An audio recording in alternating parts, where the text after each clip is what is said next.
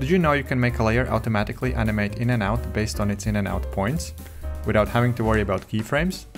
In cases where you have a comp with many layers that you want to have various lengths for, this can be a big difference in terms of your workflow and cleanliness of your setup.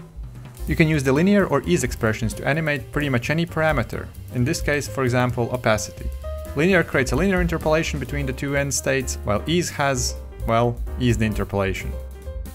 The expression takes 5 values: the driving parameter start and end values, and the output start and end values. So to animate opacity based on layers in and out points, our driving value should be time. The starting time for animation will be the layer's in point, the finishing time for animation will be our layer's in point, plus let's say 0.5 seconds. And our start and end values for opacity are obviously 0 and 100. So as our composition will be playing and the time will be counting up, when the time reaches the layer's in point time, our animation will start, and it will start at the output starting value of 0, and when it will reach the time of in point plus 0.5 seconds, it will finish off at the specified output value of 100. Now let's create the expression for animation out, and then we'll combine them both. To animate this layer out, we have to go from 100 to 0.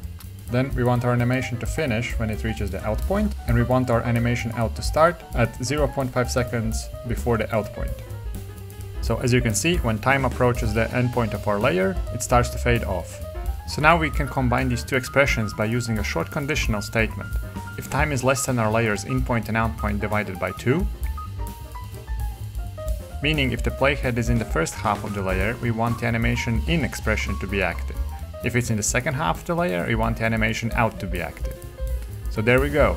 Now we have a layer that is automatically animating in and out based on its in and out points, no matter how long it is or where it's positioned in the comp.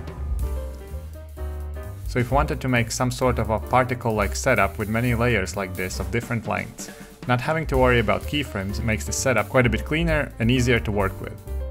Here in another quick example, I've used the same expression on a text layer's range animator property.